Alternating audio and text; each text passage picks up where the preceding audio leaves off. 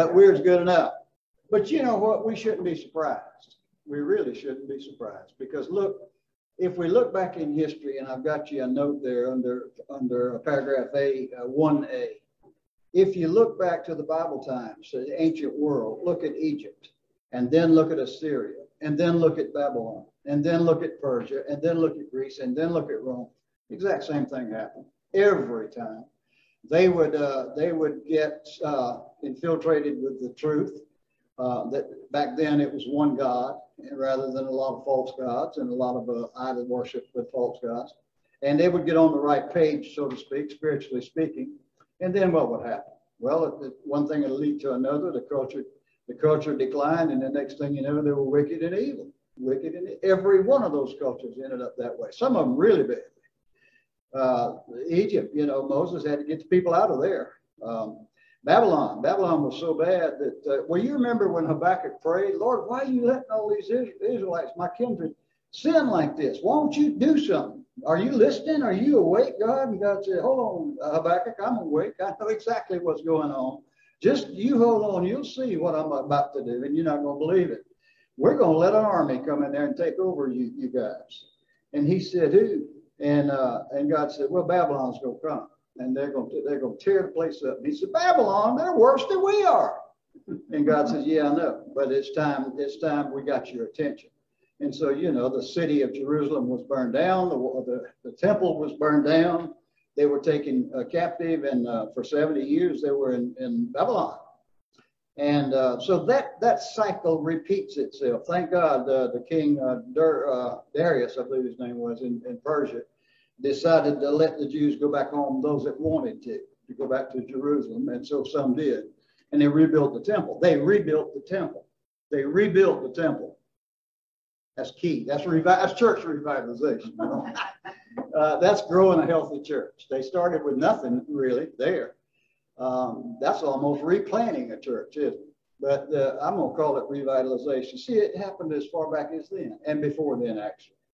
And so we shouldn't be surprised. And then if you look at the book of Revelation, which we've been doing at 10 o'clock on Sunday morning, we're not surprised, are we? No, it was forecast, it was prophesied that it would happen. If you read your Bible, you know the end times, what's going to happen. In fact, I see earthquakes in South Carolina a lot now, don't you? Does that get your attention? Yeah. Killings and looting and no regard for authority. That gets my attention. And when I see people just burning down buildings, their own buildings in some cases, and not getting arrested for it, that gets my attention. That smacks of evil and wicked in last days.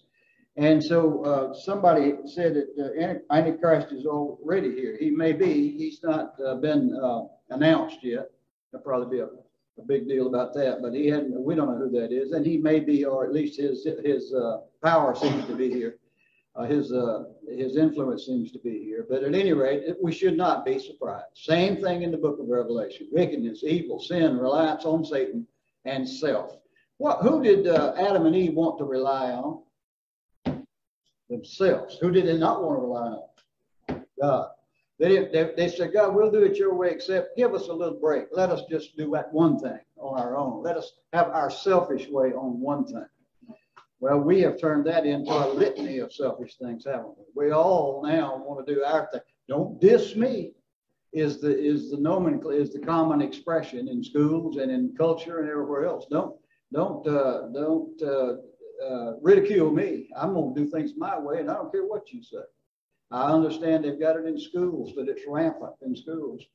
Who would ever thought that you'd have to have at least one, and even probably 10 or 12 policemen on campus at a school, at a high school or an elementary school, to protect the kids? Who would have ever thought of it? These folks some of you are younger than I am. Y'all didn't have that in school, and you probably didn't think about that. And we brought guns to school. When I was a kid, I had my rifle in the back of the pickup truck up on the thing over the back glass.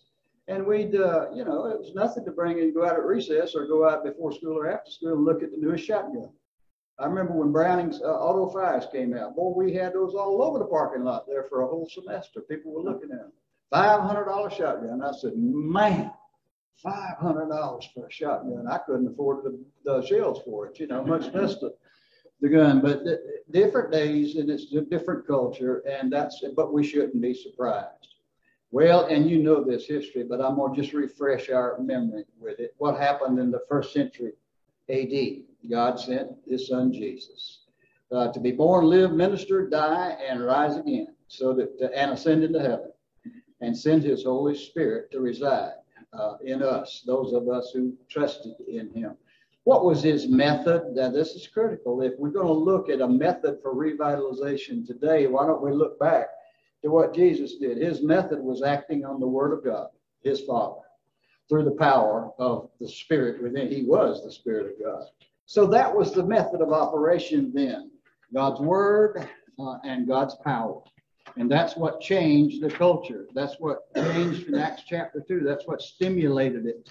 He laid the plans when he was alive for believers to get together. Somebody get Matthew chapter 16 real quick. Matthew 16. He laid the plans for assembly of believers to come together. And he even laid the plans for who was going to begin the thing. The very first church service, he already laid out the plans for it. Matthew chapter 16 is said in verse 18. You probably remember this this quote. Oh, that's Cody. Well, I did that. This is Jesus talking. And I say unto you that thou art Peter. He was talking to Peter. And he said, upon this rock, I will build my church. I'm sure that's what it says. I can't read it. Thou art Peter, and upon this rock I will build my church, and the gates of hell shall not prevail against it. Are we in a place now where the gates of hell are trying to prevail against the church? You betcha. Will it happen? No, it won't. Jesus knew all about that. He knew it was going to be tried. And he said, Peter, you're not going to believe this, little boy, but you're going to start the thing for me. And Peter probably at that point in his life said, yeah, the old impetuous freak Peter, Yeah, that's me, Lord. I'm in. I'm all in, Father. Just count on me, Jesus. I'll be there. And Jesus knew exactly what was going to happen, and still picked him. There's hope for all of us. Picked him to lead the first church service. And then he gave him some more orders before, in addition to that, to Peter. And Pat, you got your Matthew. Go to Matthew 28, Pat. And so he gave him some more orders before he ascended. He said, boys, I'm getting ready to leave you. I've told you that for 3 years now. But I couldn't stay here. I told you why I came, and you know why I came. And now you know that I'm going to leave. And I suppose you're going to be lonely. And I suppose you're starting to wonder, well, how are we going to lead this thing without you, Lord? And so he says, I'm not going to leave you by yourself, comfortless. He says, I'm going to give you my Spirit. I'm going to send you my Spirit to those that believe. Pat, you got it, 28 verses 18 to 20. What did he tell them to do? Jesus came and spoke to them, saying, all authority has been given to me in heaven and on earth. Go therefore and make disciples of all the nations, baptizing them in the name of the Father and of the Son and of the Holy Spirit, teaching them to observe all things that I have commanded you. And lo, I am with you always, even to the end of the age.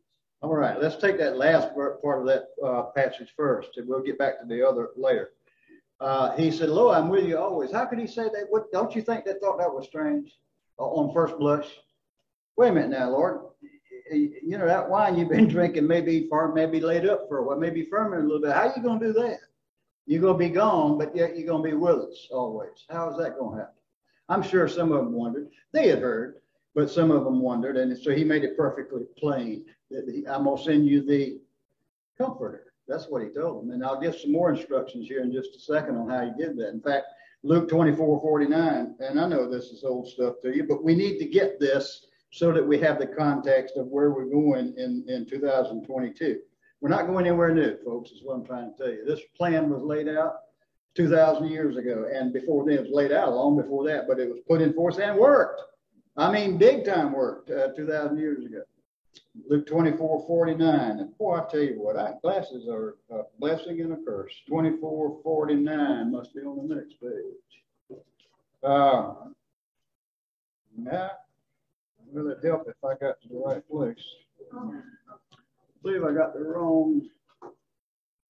Yeah, I do. I got the wrong verse there. I don't even know what I was going to say. In Matthew, no, don't. I got it. Yeah, Luke 24:49. And behold, I send the promise of my Father upon you. There it is. I'm going to send the promise of my Father. And my Father gave me that promise when I made it to you.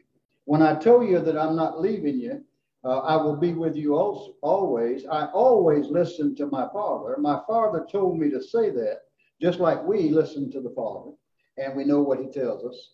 Jesus was saying, I'm getting these instructions from my Father, boys. And just like he told me, he said, I'm not ever going to leave you. And he said, I made you a promise because of that. Tarry ye in the city of Jerusalem after I'm gone, until you be endued with the power from on high. Now, these disciples had to take him for his word. They'd seen him do miracles. They'd seen him heal the sick and the blind and everything else. And he knew if he said something that it was going to happen. And when he said, this is a promise of my Father, they had no doubt. They had no doubt something big was going to happen in Jerusalem. So in Acts chapter 1, verse 8, what did they do? What did they do next? As soon as Jesus arose from the dead, and ascended into heaven, I mean, what did the disciples do? They went to Jerusalem, didn't they? Did they? 120 of them got together in a room. Is that not right? 120 got together in a room, and the first part of that Acts just sort of reviews. Luke wrote both of those, and I think he forgot what he had written in the end of Luke, so he said it again in the first of Acts there, and he says in verse 1:8, he says, but ye shall receive power. This is Jesus. You shall receive power after that the Holy Ghost is come upon you, and ye will do what with that power? You'll go ahead. Shall be witnesses unto me both in Jerusalem and in all Judea. Okay. And in Samaria. Okay. And unto the uttermost part of the earth. The uttermost parts of the earth. Now, when we think about the uttermost parts of the earth, we think about out of Mongolia or something, I guess. But these little boys didn't know anything about Mongolia. But to them, right there where they were, Jerusalem, and then Judea, and then Samaria, and then that was their world. They knew there was a Europe, but they didn't know much about it. So that Asia Minor, they knew there was Asia. They knew about that, but they didn't know much about it. Their world was real small compared to it is today. But the point is, they were to go everywhere. They were to go everywhere. I think we're going to find the same is true for us, to go everywhere. So that was the plan. That was what Jesus told them. Said, boys, when I pass away, I'm not going to leave you comfortless. I'm not going to leave you alone. I want you to go to Jerusalem. I want you to wait. I want you to be endued with power. Then I want you to take that power and go out and be my witnesses. This is the plan for the church that he was about to build. Very good. I would say it'd be a pretty good idea to do the same thing today. What do you think? Yeah. Okay. So he says what does his followers do? They went to Jerusalem, all 120 of them up, they began to pray. That's the first thing they did. Is that not right? Now listen, folks, the church is getting ready to start. I mean, it's either the same day or next day. The church is getting ready to start. And what are them boys in there doing? Praying. You think there may be a hint there or maybe something that we ought to do? And that's why I talked about prayer this past Sunday. Pray. Seek God's face. If we're doing his will, why don't we ask him to honor him and praise him and bless him because of it, and then ask him to carry it out? Nothing wrong with that, is it? Ask him to execute it and stand back and watch. Ain't no telling what's going to happen. What happened here? Well, you know the story. The Holy Spirit fell. They started talking and everybody around them, and there were Jews. So this was Passover, and so there were Jews from all over the place there for this special event. And there were no windows back then, no air conditioning units running, none of that. So they could hear everything when they were on the outside of that building. They could hear those 120 in there, everything that was going on. And those guys, those Jews that were there were from different parts of the country. So they have a different dialect. They don't all speak the same language. Just like the folks in Charleston don't speak the same language as we do. You know, they sit around the houseboat down there and read the steel pepper and stuff like that. And we don't say it that way. And so the guys outside that had the different said, listen, what is that? It doesn't sound like, but we know what they're saying. We know what they're saying. They were speaking in tongues. Of course, there's a story there. And so they were filled with the Holy Spirit as promised. Well, what happened next? Peter was in that crowd. Peter was the one who, got a sword and cut a fellow's ear off. And he was the impetuous one. He was the one who said, not me, Lord. I'm not going to cave in on you. No, no, no. And Jesus said, before the cock crows 3 times, little boy, you're going to be in big trouble. And it turned out to be. That same man who we would say, how could he be close to God? That man who Jesus had picked out. How do we know we haven't come to the kingdom for such a time as this? Peter didn't know it, but look what happened. I believe every person in this room is here tonight because God wants us to be here. There's a reason for this. We have been placed here for this time in his plan. You wouldn't be here if it weren't true, because we're about to execute his plan. There is no doubt about it. And you're here. That just tells me that you're here because of God's will and God's plan. Peter preached about Jesus and 3,000 people got saved. You know that story. Somebody's got Acts chapter 2. Read the 40 through 47. It's kind of lengthy, but that's all right because it sets up what they did next in the church. Anybody got it? Yeah. I go. And with many other words did he testify and exhort, saying, save yourselves from this unfortunate generation. Then they that gladly received his word were baptized, and the same day there were added unto them about 3,000 souls.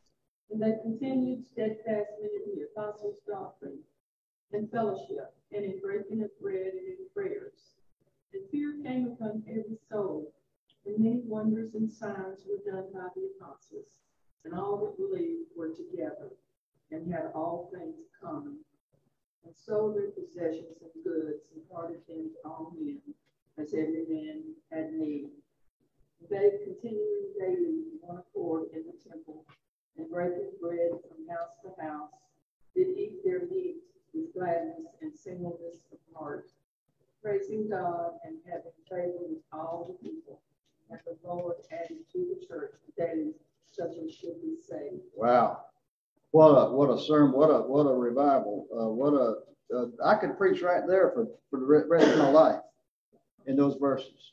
That's just awesome right there. That's not only good for preaching, that's good for hearing and listening and adhering to as well.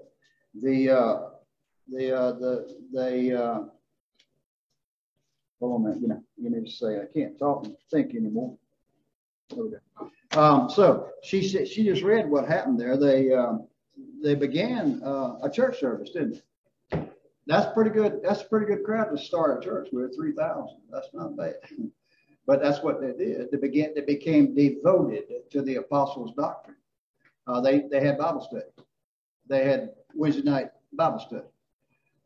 They fellowshipped. They had socials and took trips together and had Mother's Day banquets together and all kinds of things together. They brought their needs to the church. Somebody had figs but needed apples. Hey, man, I brought my figs, and you guys can have my figs. Anybody got any apples? Yeah, you brought some. Okay, and they would take care of each other. They didn't necessarily go out and sell everything, but they had things to sell, but they didn't sell. They exchanged them. They supplied one another's needs, is what they did. That was the first government there ever was. That first welfare program right there in Acts chapter 2 was the 3,000 supplying everybody's needs. And it worked, And so they fellowshiped. They went and spread the gospel, I'm sure. There was discipleship going on. You remember, some of you probably remember when you were little bitty guys in Sunday school, there was a song that we used to sing a good bit. We even had hand expressions. Pat does it with our grandchildren now, not this song, but she does Jesus Loves Me with the hand signals, you know. Well, you remember deep and wide, there's a fountain flowing deep and wide. That's what these guys did. They went deep and they went wide. Now, there are people today that want to revitalize the church, and they want to go real wide. They want a lot of butts in the seat, okay, is the terminology for it. They don't give a really, apparently, about how much spiritual maturity takes place. They just want a big crowd. And now they claim that people get saved that way, and they do. They do. I've seen it. Pat and I were members of a mega church at one time, and I saw people getting saved, and that's great. I also know there was no spiritual maturity going on. They went real wide, but they didn't go very deep at all. They were about a 1 inch deep, 10 miles wide. Okay. That was the problem. That is the problem. That, the Southern Baptists kind of did the same thing. I remember back in the days when we had Sunday night BTU, Baptist Training Union, and that was the teaching time. That's when we learned how to be disciples.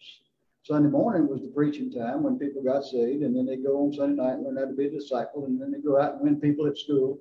I remember at school when I was a kid, I didn't get saved then, but I remember kids talking about the Lord, and they were people who went to Sunday morning and Sunday night services. They learned about the Lord and discipleship and all that. And so the churches then became deep and wide.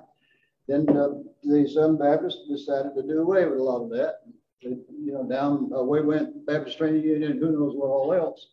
And we started paying for it. We started suffering because of it, frankly. And so I tell people to some degree it's our own fault. We have abandoned the plan that worked. And to that degree, it's our fault. But at any rate, God knew all about that too. Deep and wide. Others want to be real deep. Man, they want healing to take place right here in front of everybody on Sunday morning at 10 o'clock. The lame to walk, the blind to see, and who knows how much of that's really true. It's sensational. You see it on TV, and then you hear that the same guy got arrested for false advertising and for they find people in the back with microphones in their ears, and the whole thing's rigged and all this kind of mess. And so it's a power grab, is what it is. We in this culture want either money or power. Boy, if we can get both, we're hard to guard. And I hate to say it, but some of that is power grabbing. Others of it is real. I believe people can get healed. I believe it all. In fact, I wouldn't pray for people to be healed if I didn't believe God could heal. But God can heal. God can heal. Not Benny, Billy Bob, or any of those other boys, but God can heal. I believe that. So that's what was happening. Now, was there any results? Were there any long-term results of this plan? In other words, was it a one-night stand? Was it a flash in the pan? Was it just a one and done? Or did it sort of perpetuate itself? Acts chapter 6, verse 7. This was a little later in the game now. Acts chapter 6, verse 7. And the word of God increased. In other words, people were learning the scripture, they didn't have a Thomas Nelson Bible back then, but they heard preaching. They heard the apostles. They talked with the apostles who had known Jesus and walked with him. And the word of God increased. It became, like I said, at school, people started talking about Jesus in my high school and college. Grammar school, because of the church they went to. The word of God increased when I was a kid. The word of God increased here to the point, chapter 6, verse 7 says, and the number of the disciples multiplied. Well, isn't that fun? You kidding? As the word of God increased, the number of disciples increased. If you look at a disciple as a student, or a pupil, then that's exactly what was happening. If you're teaching me about the Lord and I'm listening and learning, I'm a disciple. I just haven't put it in force yet, maybe. But the word of God was increasing. The number of disciples were multiplying. It didn't say church attendance. It didn't say membership. It didn't say people in the seat. It said disciples multiplied in Jerusalem greatly. And a great company of the priests were obedient to the faith.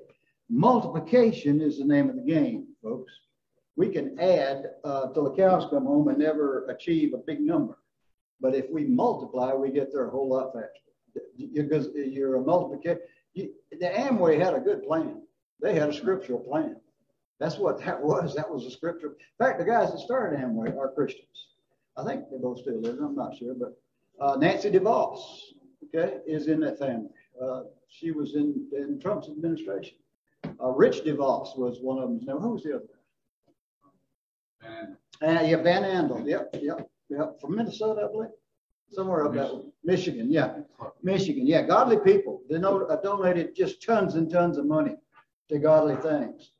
And their plan was to reach one and then have that one reach 5 and have those 5 reach 5 more and those 5 reach 5 more. And you know the game, sponsorship and all that. Well, I'm not going to poo-poo Amway. That worked for some, but discipleship works every time. That works with the Word of God, because I've got a product that is absolutely real. There's no question about it, and I don't have to sell it. The Holy Spirit sells it for me. The Holy Spirit sells it for me. All I got to do is just put it out there, and they'll take it. Some will, some won't. The ones that won't, tough stuff. The ones that do, praise God. Put it out there. So go and evangelize and disciple. Give them enough discipleship to know how to sell the soap, as the Amway boy says. Okay. Know a little bit about what's going on. Have some sort of idea of what they should say. So they became deep and wide, and Acts chapter 6 verse 7 proves that. I ain't got the 1 Timothy yet, and probably won't tonight, but that's all right. Y'all gonna come back next week anyway. They realized what was happening. The culture was changing. The culture was changing. Acts chapter 17 verses 5 and 6. Let's see what that says. This is on a little later on in life here now. In chapter 17, verses 5 and 6. But the Jews which believed not. Okay, the whole place was Orthodox Jews. I mean, everybody there just about was all Orthodox Jews. The only people that weren't were Gentiles. They were other than Orthodox Jews. You know the story about the Orthodox Jews. They were a member of Abraham's seed. They believed that they were chosen. Most of them believed they didn't need Jesus as a Messiah, as a Savior. They just wanted him as a ruler. They wanted him to come and take over and defeat Rome so that they could have the lion's share of the land and the money and all the other stuff. And they wanted the politics and the wealth and everything. And that was their Messiah, was politics and wealth. Well, when Jesus came on the scene, they found out pretty quickly he wasn't here for that. He was here to win souls, to bring them to his kingdom. And some of the Jews were converted. Well, it became a lot of animosity. The old Jews, the Orthodox Jews who didn't get converted, took exception to that, and they started finding ways to persecute or to cause trouble with the converted Jews. So much so that there was a crowd called the Diaspora Jews. The Jews got overrun and had to leave town, and they spread out all over the place, which ended up being a great thing. Because when the converted Jews who had the gospel and were saved spread out all over everywhere, guess what they did? They took the gospel with them. And they preached it everywhere then, not just back in Jerusalem where they were getting beat up. And so you had an evangelism explosion, didn't you? God planned that too, didn't he? He allowed them to be persecuted so they would go out. So they would go out and spread the gospel. What a Savior. What a God. Man, that guy is sharp now, right? Rich DeVos got nothing on him. And so that's what happened. And the Gentiles even. Now, the Gentiles didn't have quite the problem to deal with that the Jews did, but still, the Gentiles were ostracized too. The Gentiles were looked at, what are you Italians doing? Y'all are crazy. You're supposed to be Roman soldiers, man. You're supposed to be helping us take over everywhere. And then you are caved in and went to the other side. Traitor. You know, they got persecuted. Surely they did. The Gentiles did. The Greeks came along and were their enlightenment and really started making the Christians feel bad. But at any rate, they began to become persecuted, is what we're saying there. But look at what happened. There's an old boy in there named Jason. And I don't know whether you know Jason or not. Chapter 17, verse 5 and 6. Listen to this, and maybe even 7. It says, but the Jews which believed not, in other words, they were still Orthodox. They had not been converted. I can't help but think of my dad, and pause there for a minute. My dad was a devout Christian. He loved the Lord with all his heart. Not educated at all. And sometimes he'd get stuff a little bit wrong. But his heart was right. I never heard my dad use the word saved. Never in all my life when I was growing up. But he used the word converted every time. There's where it came from right there. The Jews were converted. They had been Orthodox Jews. Now they're converted Jews. They believe in the Messiah for the real thing. And so they were converted. And you and I were converted too, weren't we? Absolutely, I was converted. The Jews which believed not, moved with envy, took unto them certain lewd fellows of the baser sort. In other words, they're going to get some help to defeat and persecute the Christian Jews, and gathered a company and set all the city on an uproar and assaulted the house of Jason. Now, it doesn't say much about Jason there, but obviously Jason, if all these hypocrites and Orthodox Jews and bringing in, wonder where that concept came from. I think I remember seeing in some of these protests and bringing people from out of town. Is there any wonder about that? It's biblical, y'all, for the wrong reason. They brought help from out of town, real renegades and bums and no counts, and tried to persecute the Christians. Well, this old boy named Jason, I think old Jason was a good old boy, but he got saved. I think that was probably what happened. Jason got saved, and boy, did he get persecuted. And when they found them not, they couldn't find the Jews, the Christians. They drew Jason, they grabbed Jason because they knew Jason was a part of it. And certain brethren, unto the rulers of the city, they took Jason down to county council, crying and said, look what these people have done to us. They have turned the town, the world, upside down. And it had, didn't it? That's exactly what happened. They had turned the world upside down. Those Christians who were saved, they believed in the Messiah, they believed in God, but the culture had changed. The culture had changed. The Pharisees, the Sadducees, and the persecutors, the Orthodox Jews that didn't get saved, along with the Gentiles who hadn't been saved, sort of took over. There was a power struggle, and the culture became more wicked, and so it flopped upside down. And bless my soul, what happened? Jason and his boys turned it upside down again. The upside's now down, the downside's back up. Do you get it? That's what we want to do. I went all the way through that to get to that. That's what we want to do. We want to turn this community and this state and this nation and this world upside down. That's what we want to do. We want to take what's up right now in the eyes of most of them and put it down, and take what we stand for, which in their view is down, and put it up. Okay? We want to turn the world upside down. That's our goal. That's our plan. And you know what? If we explode with evangelism, if we multiply, if we do the Amway thing, if you will, if we go get one and he gets two or three and he gets discipled and multiplies and multiplies and multiplies, we can turn this world upside down. Will it be as big a crowd as it was that we thought it was going to be? No. The Bible is plain. There's going to be a smaller remnant. In fact, some of them now who claim that they trust the Messiah and all that, we'll find out there's some not so's in there somewhere, but it'll be a smaller crowd. But that's all right. I'm going to be in that smaller crowd. And I'll be tooting my horn and I'll be listening for it to blow. You know, somebody else got a trumpet too. And I'll be listening for that. So how did they do that? How did they turn the world upside down?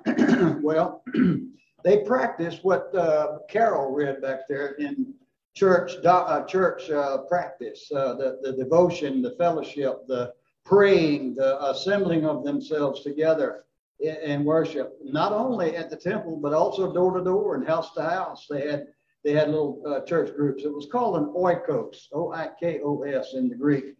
It was a group of like-minded family and friends who gathered. They gathered together and they had church. The very first small group, if you will, was an oikos in the Greek. And so they gathered together and they worshiped God at home, house to house, and they also did it in the temple. And I believe that passage says, at least there's one passage nearby there, that said they found favor in the sight of all. They found favor. When they were doing it God's way, those that they approached, even if they didn't accept Christ, they found favor with them. They were allowed to come in and they were allowed to present the gospel.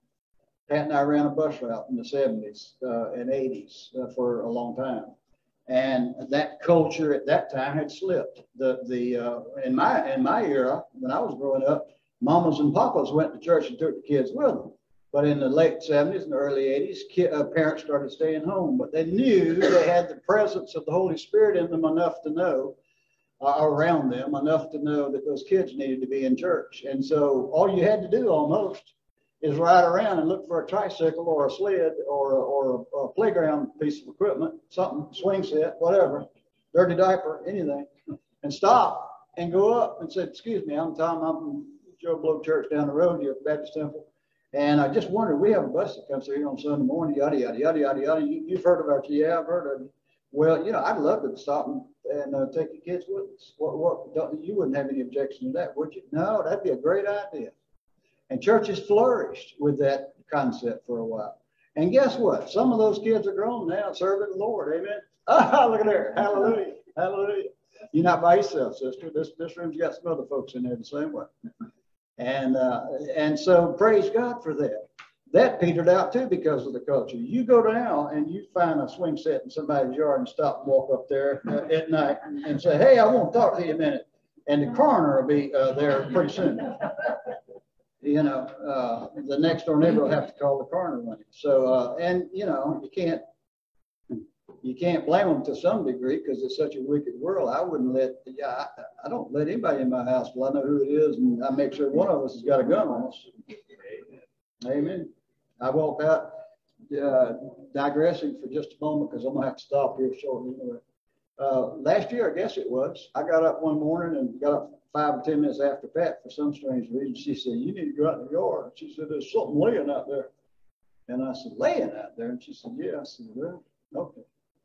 And so I piddled around there and got some clothes on and opened the door and looked. Sure enough, I saw something laying out there. And but I didn't know what it was. It kind of looked like an old blanket or an old, I thought it was something that fell off a truck going down the highway. We live on 24. And it's not uncommon for stuff to fall off a truck and end up in my yard. And so I thought, well, that's just something that fell off a truck, but I guess I better go out there and see what it is. And so Pat was standing at the front door, and I began to walk out there, and I didn't have my gun. I turned and said, Pat, you got your gun? She said, yeah. I said, all right. So I just walked on out. Well, as I got a little closer and looked, the bundle started moving a little bit. I was, And then I saw a foot hanging at the bottom of that bundle. I said, Pat, come here, please. And she came out and said, let me hold it. She gave me the gun. So then I felt like talking to the bundle, and I made the bundle take the top off. And there was a guy, and I had no idea what he was, was doing there. But when I tried to get him up, to get him out, he kept trying to reach in his pants for something. I said, oh, Lord, he's got a knife or a gun or something. And the guy's probably dazed, and there's no telling what he's going to do. And I sure don't want to kill him while be in my own yard, and I'm thinking, somebody got to do something. And I said, what am I going to do? And I said, I made him put his hands up and do spread eagle against a tree, a big old tree, pecan tree we got there in the front yard. So here I got this guy who's half out of his mind, and he's wanting to get his hands in his pocket, in his pants, doing this right here. And I said, now what am I going to do? And about that time, I looked, and God sent a deputy sheriff, off-duty deputy sheriff coming down the highway. And I'm sure that deputy sheriff looked and said, what in the world's that dude doing? That's a funny way to get pecans. And so he stopped. And it didn't take him long to figure out what was happening. And the guy didn't have a gun or a knife. He had drugs in his pocket. He didn't want anybody finding the drugs, obviously. But they hold him off. And so, but you see, that's the culture we live in. And if that guy had come, Pat will tell you, somebody knocks on my door at night, there's some explaining to do, Lucy, before you get in my house. And then you under scrutiny for a while. And I'm talking about Mr. Smith and Mr. Wesson type scrutiny, okay? And I don't blame you for doing the same thing. So that's what was happening here. The culture had certainly changed. And there was need for turning the town upside down. I'm going to just stop right there. I think it looks like it's about 5 till. Is that right? No? What time is it? 5 till, yeah. I don't want to keep us. I am one of the few preachers I know that really don't like to go overtime. I don't like to. I guess I've been in enough long-winded preachers' sermons to say, when is that guy ever going to quit? I got his point 30 minutes ago. I got things to do. Rev, hurry up. But so I'm conscious of that, and so I don't want to do that. So we'll just quit right there. But you can look at that handout and see where we're going from here. We're going to see how they did it. And then we're going to summarize that what we said here, just sort of an introduction to what's going on.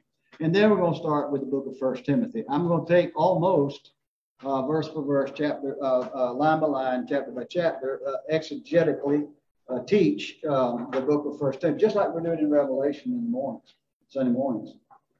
We teach it as it pops up. Whatever pops up is what we teach. And so 1 Timothy, we're going to find that 1 Timothy is an excellent book. So is 2 Timothy and Titus on what a healthy church looks like, should look like. You know, I can't ask somebody to imitate something they've never seen or never heard about. That's it. That's almost impossible because you don't know what to do. But if I want to imitate something, then I'll go and do a little research and I'll find out what it looks like. Then I got a halfway chance of getting there. And then when you got God on your side, you all the way. But you know what to pray for intelligently that way, and what to do and all that sort of thing. So the book of 1 Timothy, we're going to tear it apart, digest it, and spit it back out. And also the 2 Timothy, also to some of it, we'll skip around a little bit in 2 Timothy and Titus, but Titus especially has got the rules for the deacon and the bishop, and we'll go through those in 1 Timothy. We won't have to go back through 2 Timothy. We won't have to go back through them again in Titus, but we're going to digest those, and we'll have some little books along the way to talk about some pastors. I've got tons of books at home on pastors that have been right there where they took over a church that was quote unhealthy and took them 20 years to get where they are today, but they're not ashamed and not unwilling to tell about the growing pains and what they did to become healthy. So that's where we're headed, folks.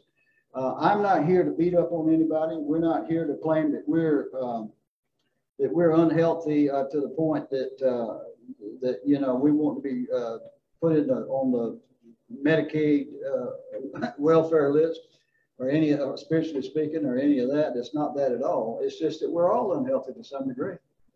We all are. And what makes an unhealthy church? Unhealthy members. Okay. And so there you go. And I'm a member. And so I need to learn how to be more healthy if I want the body to be healthy. That's why I'm so slim and trim. I got such. And better not go there. Never mind. Don't use that one. You find another excuse. Find another reason. But that's where I'm headed. And next week we'll take up that in 1 Timothy and start verse for verse and word for word. Okay. It won't be just me running my mouth. Then it'll be God running His mouth, and that's a good way to put it. Amen. Amen. Any comments or questions? And feel free. I got all night. Some of these people got 10 minutes. I don't buy green bananas, man. Yes, ma'am. It was mostly most of the ones in the 3,000 because that was everybody there. Peter preached, and 3,000 were baptized, got saved, and accepted Christ and were baptized. And so they were members of the church at that point when it started talking about Acts chapter 2, verse 40. They were members of the church. They had been baptized and not baptized just by the Holy Spirit, but baptized. They didn't get dipped in the water, but they were members. And so, good question. But yeah, I would probably suggest that there were some renegades in that 3,000 who didn't play ball with the team, just like there are today. But the bulk of them did. And the 120 were there too. Okay. So, yes and yes. Good question. Others? Okay, let's pray. Father, thank you for tonight. Thank you for this introduction. Thank you for history that we can look back on, that we can read and glean from the Word of God what's happened in the past and the very situation that we're dealing with today in our culture.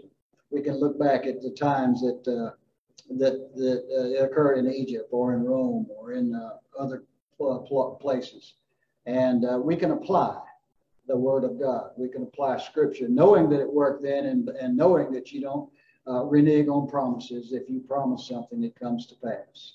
And so, Lord, teach us that. Teach us to love and to understand and to digest the Word of God.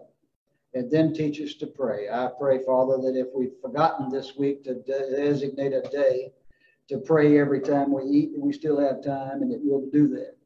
And then those that have already remembered, just continue to pray for revitalization. Pray for the growth spiritually. Pray for transformation in each one of us. Pray for healthy conditions, spiritually speaking, for each one of us. Pray for the unction and the boldness to approach somebody even with the gospel of our Savior Jesus Christ. Give us the power to at least go to somebody and tell them that we understand their hurt and that we had the same hurt, but we found the answer. Give us the unction and the boldness and the power to do that, and to invite people to come and see the real thing, not just a gimmick or an attraction, but come and see the power of God at work. I pray for that for this church and churches like us all around this town and city, that we indeed could one day have the county council say they turned the town upside down. Thank you, Lord. In Jesus' name we pray. Amen. All righty. Well, you are dismissed, and we are done. Let me see here if I can turn this thing off. I edit that by